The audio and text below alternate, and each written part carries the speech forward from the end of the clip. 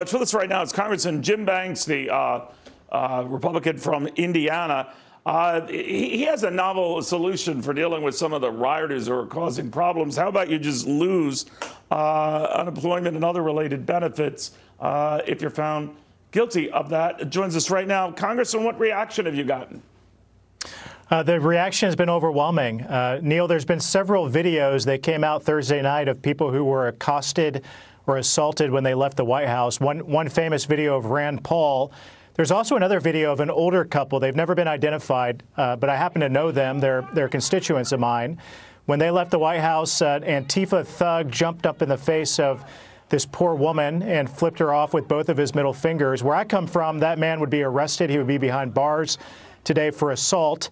Unfortunately, in these big cities like Washington, D.C., largely they've turned a blind eye to these incidents. But my bill, the Protect Peaceful Protest Act, would take away the enhanced unemployment benefits of anyone who has been arrested and convicted of a crime as part of these protests. Enough is enough. My constituents and people all over America are begging our political leaders to do something about it. So they would have to have been convicted of a crime before you could lower the hammer on their unemployment benefits, right? And the federal unemployment benefits at that. In other words, the extra benefits that go beyond the state ones that are sort of in limbo right now. That's right. I wish I could go beyond that, but the way that the bill is written is related to those enhanced benefits. That's a good start. I also, as part of the bill, would require any of these protesters who hold up traffic or cause a lot of additional taxpayer dollars to go toward law enforcement purposes as part of these incidents, they should be on the hook to pay for that instead of hardworking taxpayers in my district. But they would have to formally been arrested, right? They'd have to be convicted of that crime. They might be waiting because many cause and agitate things, but they go away scot-free. So how do you deal with that?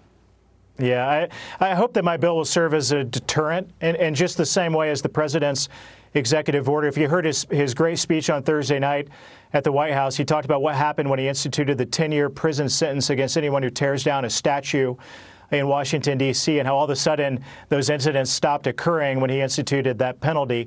I hope my bill would serve as the same type of deterrent.